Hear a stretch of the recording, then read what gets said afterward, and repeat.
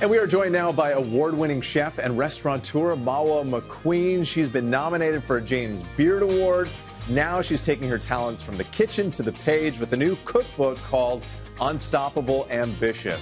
Welcome, Chef Mawa. Good morning to you. Good morning. Thank you for having me. It's great to have you. You have such an incredible story. I mean, from West Africa to Paris to Aspen, Colorado. What inspired you to write this book? So what inspired me to write Unstoppable Ambition? It's because I wanted to share my story with everybody so that they can, be empowered to fulfill their dream like I did, and go through obstacles that I went through, and know that you can achieve whatever you want if you put work into it and if you have the right mindset. Absolutely. Love that. I know we're going to get to the food here. We've got Mary and Gio over there. They're going to taste test for us. Yeah. So let's start with this first dish. This is multiple influences in your life come together, and I want to make sure I get this right. It's the vegan cauliflower buffet. Vegan cauliflower buffet. Peanut is very prevalent in Africa. Yeah. So it's a peanut stew with a twist. Usually we put meat or fish, but this one it's a vegan because I love eating vegan food. That is so good. That is delicious. It's another way of cooking peanut butter.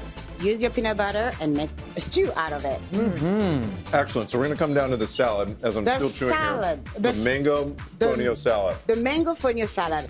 So fonio, it's a super grain superfood from Africa, West Africa, and it's paired with mango, tropical food, and topped with a little bit. Yes, topped with a little bit of my granola. It's a summer dish. It's delicious, seasonal, fresh, refreshing. I love it. So refreshing, isn't it? Right? And there's some inspiration here because I know you have a lot of restaurants in Aspen too. Correct. How does this sort of incorporate to that Aspen crowd and theme? The healthy.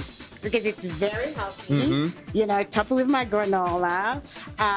It's a tomato, mango, a lot of herbs, to It is really delicious. Delicious. So. All right. So something else that we were talking about. Yeah.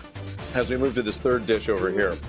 You're the oldest of 20 siblings? 20, yeah. 20. Wow. I thought I had a big family. 20 siblings. So you were like they chained to my wallet too, so that's why, I have so many business. That's a different story. That explains a lot. That's right. Yeah, that's why you went to work. Yes. So obviously you had to cook for huge families, and so that's part of the inspiration here, right? Yeah. And I've been working on my pronunciation because you told me when I said ratatouille. It's not ratatouille. Ratatouille, sir. Ratatouille. So tell us about the ratatouille. So ratatouille is an easy dish to make. You can take any vegetable in your fridge, cut them, roast them, and do a little tomato sauce and fill them with herb. Very easy and feed a lot of people. So. And so delicious. This is amazing. Yeah, Gio, Mary, what do you think? Do you have a favorite here? I think that I'm so grateful not to have to talk during this segment. This food is so delicious. So the great tip for people who are, at home is eat seasonal.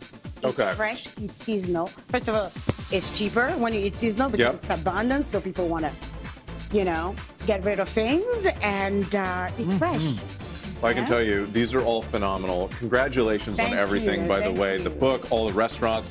Always great to have you. Please come back to GMA. I will. Remember, Chef Mawa McQueen here. Unstoppable Ambition, available right now.